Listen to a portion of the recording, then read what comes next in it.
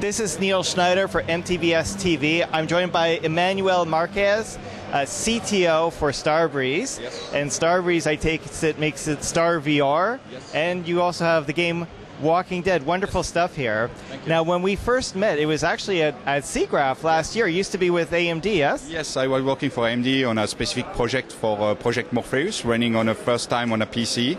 And it was like a very cool experience. And now I am doing something more crazy here with Starbreeze. So clearly, you're obviously very excited about virtual reality. I mean, a big commitment to firm up a company like this. So tell us about Starbreeze. What do you guys do? So Starbreeze is a content creator. We are developing a game like Payday and Payday 2, a very big community and success on Steam.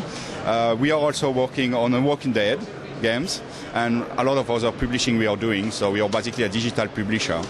We exist since 1998, so we are a very established company. So, Walking Dead, that's a huge license. How did you score that?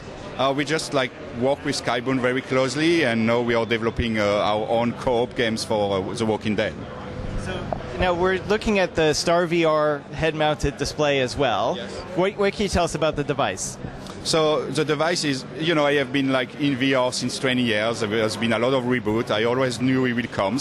When the first success happens 2 years ago, I was not totally happy about what I get because I never get enough field of view, and I always have this horse view coming on. So it's like looking in a box. So something was missing. So that's why when I met Lionel Anton from Infinity company in Paris, I knew it was something I wanted to work with because of the 210 degrees of field of view. So now what I build with this guy, it's actually, as Starbreeze, we control our engine, we control the medal, we control the content. We also control the hardware now, the hand device as Project Star VR. And that's very important because we could really create the benchmark for VR. Because we have every element to our hand to push that as far as possible. What format works in VR? How much time you could play there? Which kind of gameplay, So all that, and the fact we have a 210 degrees, it's a direct immersion. So now the lenses are significantly different than lenses I've seen on other HMD devices. Can you explain how the lenses work or what's unique about them compared to the other solutions? What's unique about the lens is that they are not round. They cover the full scope of the image and they are very close from the screen. So that's what permits actually to have no screen door, very high pixel behind. We run a 5K total pixel with 2 screens, and the lens covers the entire screen space. 5K, now 5K is like 2,500 pixels per eye. Like, can you describe the resolution? We have 2 QHD screens, so that's 250/60 by 1440 by 2. So that's 5K pixel in total to drive from the GPU. Can you elaborate a little bit on the hardware driving this? Like, what do you need to make this work? Yeah, so of course we have top-of-the-line machines. They are Alienware, but it's from the shell. So a standard machine run it. We have a very optimized engine for it. We could go higher. Imagine we go crossfire, we could go 90 frames per second easily, and we would push that to the next step.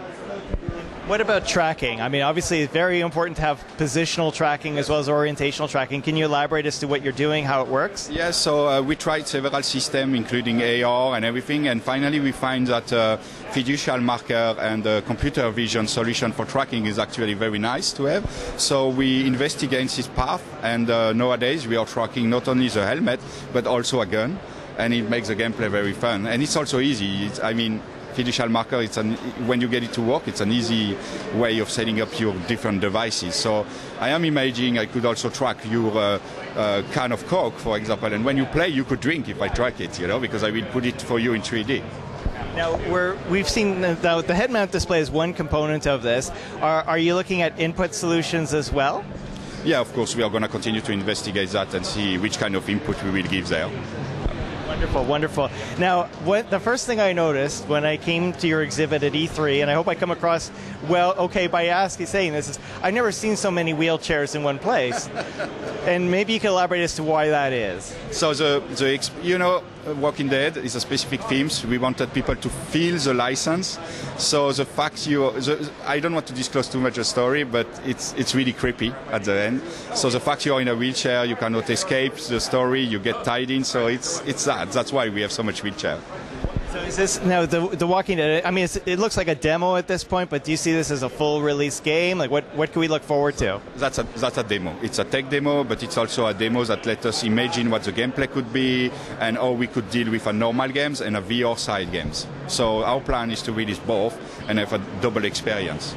Now, the head mount display, do you plan on like making these HMDs? Is this the future where you want to be an HMD company, or do you see yourself more as a content company? We are more a content company. So again, as I said, we are going to push that to the VR standard we want, probably the benchmark we are looking for. This demo is not going to stop. We are going to continue to improve it, show it every month at different events. It will come better and better, hardware and software. And when we reach the point we want, I'm pretty sure someone is going to take that somewhere. So do you see yourselves as a hardware maker, or is it more experimental to show your content? Because there's other hardware vendors, it's but a little bit both. We have expectation for the hardware in our niche market, but on a mass market, maybe we will not go. I don't have a clear response on that, no. I just experiment how far we could go with that. So what challenges? I mean, this is it's no small thing that you're doing here. I mean, you're having, if memory serves, it's like a 210-degree field of view. I think it's like two 5K displays, if I heard correctly. So obviously there's a lot of pixel power going on there. Plus you got the positional tracking and so on. Can you, as you know, speaking as a CTO, can you talk about some of the challenges that you've been working to overcome to make all of this work? Yeah, well, the challenging is engine-wise. You need to have the right shaders, the right power. You need to think about our engine is completely PBR and dynamic, so there is nothing baked. So we could trick stuff in real time as we play in a helmet until it gets best. And you learn a lot about what could be done and what cannot be done. Because the lighting, the way you deal with it, and you know, it's not the same way that doing an experience for a screen. It's totally different. So there is challenge there. Technically wise, I mean, we are good. We have good engineers here. We are able to work at the driver level. And the fact I control the whole chain, let me do pretty amazing stuff. So I don't think there is impossible challenge. It's just we are in a learning path as everyone. That's just the reboot of VR. So now, this is Walking Dead. Are there other titles that you're working on as well? We have several titles producing internally, and we have some titles, yes, we are probably going to put also in VR, for sure. And I'm totally open to work with OpenVR from Steam and allow more people to come and play with us. You know, we have a 210 degrees of field of view. I could always play content at 110 if I want. I do the 4x3, 16x9 trick, you know. I just reduce the view. So do you see this as like an agnostic option as well? Like, I mean, obviously the software is designed for the StarVR head mount, but, yeah, we could open it. It's not a problem. So you know, at the end, it's a screen. It's like a screen device. So some people will buy a 27-inch, so some will buy an 18. You know, depending on the money you have. I think we try to build the Lamborghini of VR. One more thing, I noticed these are Fresnel lens, or Fresnel. I hear two different pronunciations, Fresnel and Fresnel.